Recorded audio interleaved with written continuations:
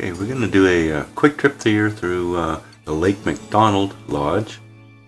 One of the older ones. It was started back in the late 1800s, and it was eventually taken over by the Great Northern Railroad. The Jammers, this is the back side of the hotel. The front side actually faces the lake, but that was because everybody arrived by boat. And once they've completed the road, everybody gets to the other side now, so they had to revamp things a little bit. But a beautiful lobby. There's some neat steps that go up to the second floor.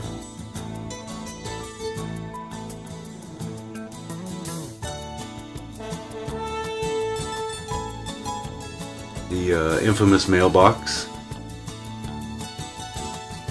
And there's some nice Chinese lanterns. These are done on skin from animals. The whole lobby is full of the animals from all over the park. Very nice place, especially when it rains. You go in there, they have a nice fire, you can get warm.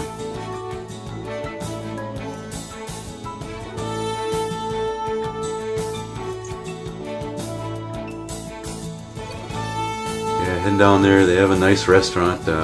Eaten there with KT a few times. It was really good.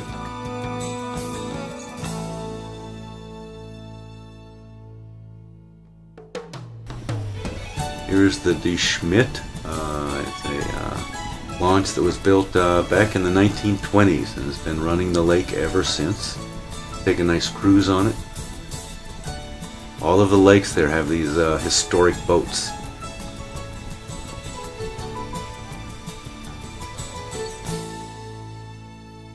Kind of just a nice view out on the lake in the early morning.